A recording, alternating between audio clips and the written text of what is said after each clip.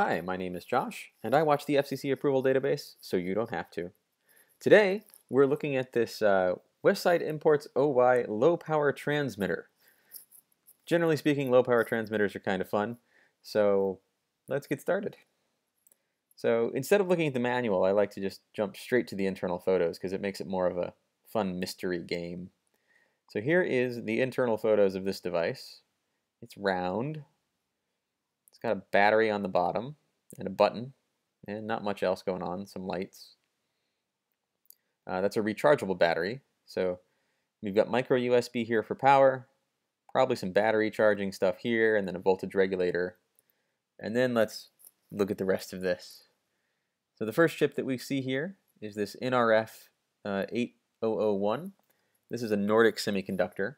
This is a really common kind of Bluetooth chip. Nordic makes a lot of 2.4 gigahertz stuff, both Bluetooth, ANT, and a few other things. Really easy to find the data sheet for this. And you can see the pinout. Kind of matches the package, so this is it. That's definitely what's there.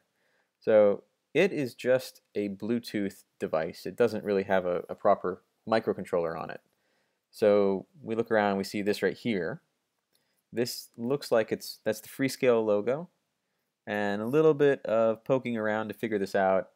I'm pretty sure that it's a Kinetis 4, member of this KE04 subfamily of these things. It is available in 24-pin QFN, which is what we've got there. If we go through and look, it seems to match up. Specifically, though, the interesting thing here is that it's a Cortex M0 Plus. It's got 8 kilobytes of flash and up to 1 kilobyte of RAM. And it's got a 12-channel ADC, which is pretty handy. So then we look a little bit closer to see what else is going on.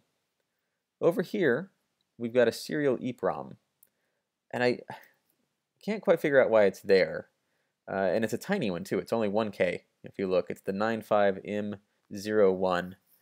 And a little bit of Googling, and we find that that's actually the M9501. And it's the -R part. And that 1 means that it's 1 kilobit. So 128 bytes of flash. And then the rest of the stuff, these look like voltage regulators, transistors, something. Over here, we've got a big matching network for our antenna. And then just capacitors. These, the other reason I think these are voltage regulators down here is they've got this distinctive 2 caps kind of thing going on. One on the input side, one on the output side. Then if we look closely though, there's these other little things here. And these are teeny tiny little packages. And you know, this one has these 2 capacitors stuck next to it. This one might have these attached. It's really hard to see the traces in this picture. And unfortunately, this is the only picture we've got. And then this one doesn't seem to have any capacitors, but it's surrounded by all these vias, so God knows where all of those traces turn up. It looks like these are different parts, maybe, but they might all be the same kind of part. In any case, when I see this, my first thought is that this is a 9-axis IMU, Inertial Measurement Unit. This is a thing that's used in drones. I know about it because I used to send weather balloons up to the edge of space with payloads on them, and having a 9-axis IMU is really helpful. Those 9 axes are a magnetometer, accelerometer, and gyroscopic sensor. What that is used for is the accelerometer tells you about motion forwards, backwards, up and down. The gyroscopic sensor tells you about rotation on those axes. And then the magnetometer tells you about your orientation in the Earth's magnetic field, or whatever your ambient magnetic field may be. Another device that we're going to talk about sometime soon uses a magnetometer to detect cars going over the top of it, because that big chunk of steel moves the magnetic field around it.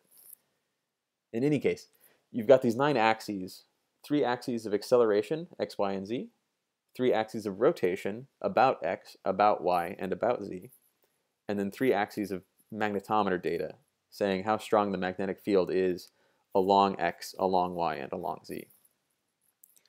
Having all three of those different kinds of sensors lets you stitch them together to tell a bit more about what your device is doing or what your product is doing.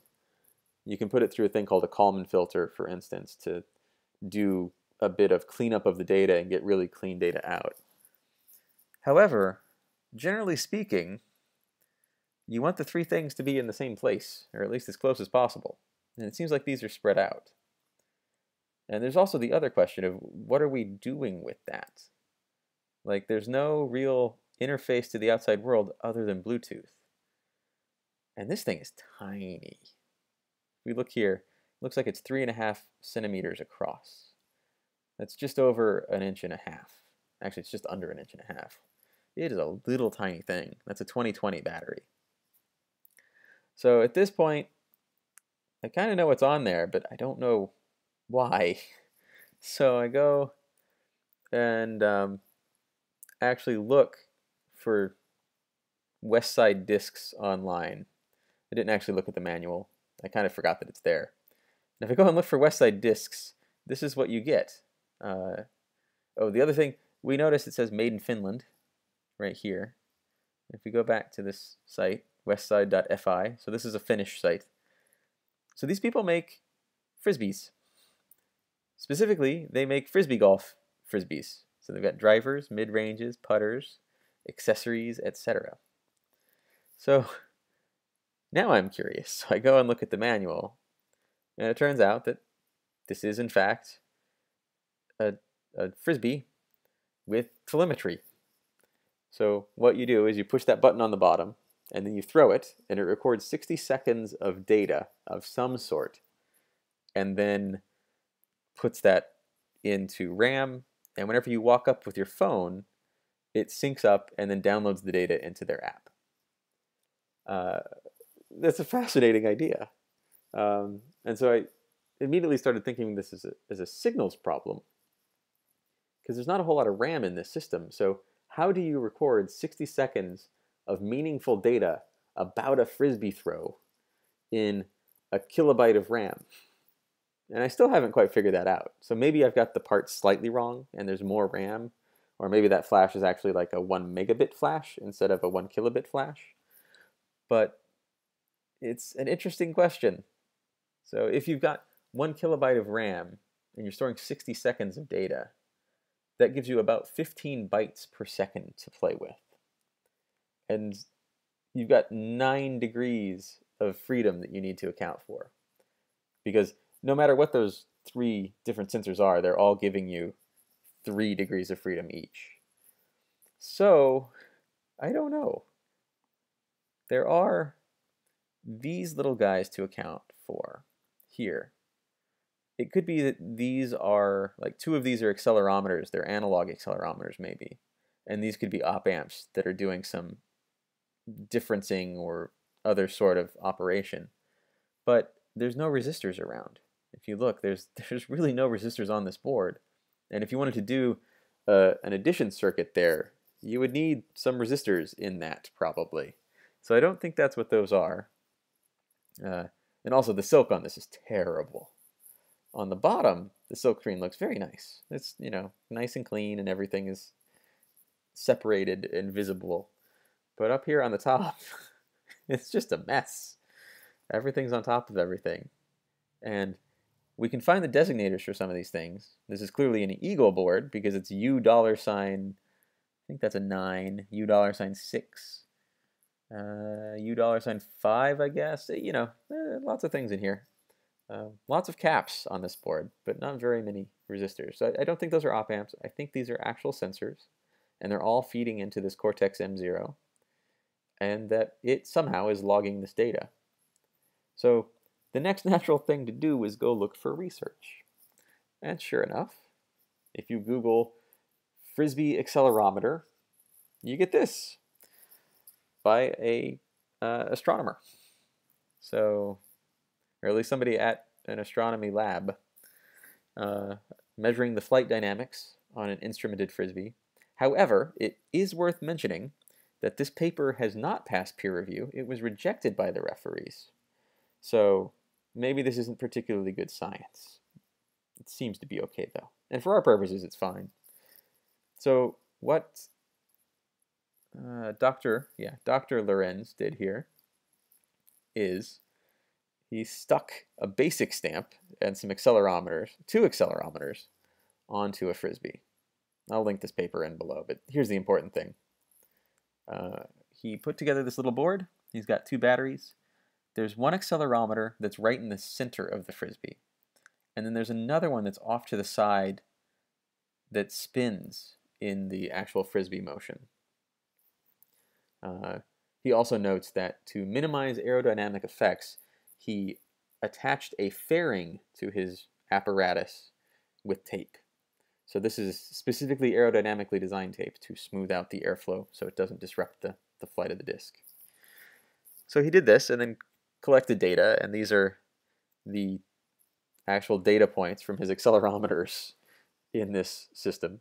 You expect to see a net acceleration of -1g because we're in the Earth's gravitational field. And you see more or less that throughout this flight, so that's good. And we can see the disk actually spinning as it goes along. But note that this is 1 second. That looks like it's on the order of maybe 50 hertz. I think he gives it up above, but it's a lot more than 15 bytes a second worth of data here. So I can only conclude that this commercial product is doing something else to log its data. It may be doing some medians or some other stuff. I really don't know. It may be that it's only running a Kalman filter and generating the 3 positions in XYZ space so that it shows the trajectory of your disk as it goes along. In any case, I don't know exactly what it's doing, but here are some examples of how this whole system could look in the data. I'll note that he's clearly an astronomer because he has immediately reached for GNU plot, which is why there's this very distinct sort of ugly for these plots. Anyway, but yeah, so this is a fun paper to read. But yeah, this is in fact an instrumented flying disc. And if we look at there's one last thing to look at, which is the actual picture. And it is the Westside Disc Destiny evaluation copy. So this is like a pre-release disc that they sent off for testing. If you Google this, you will not find it online. This doesn't exist yet, so this is kind of leaked a little bit, which is kind of neat. In any case, that's what this thing does. It's a pretty neat little circuit. Aside from the silk being a disaster on the top here, I like this design overall. I wish I knew what these did. Also, I haven't found the antenna. I don't know exactly where the antenna goes. It's off over here somewhere-ish, and they didn't circle it, which is kind of unusual for this sort of submission. It may be on the back because it's got this giant inductor down here. Anyway, that's it for this one. Thanks for making it this far. If you have any questions or comments, please leave them down below. And if you see any questions down there that you feel confident in answering, please do. It's great to build up a dialogue within the community and help each other learn as we tear other people's designs apart.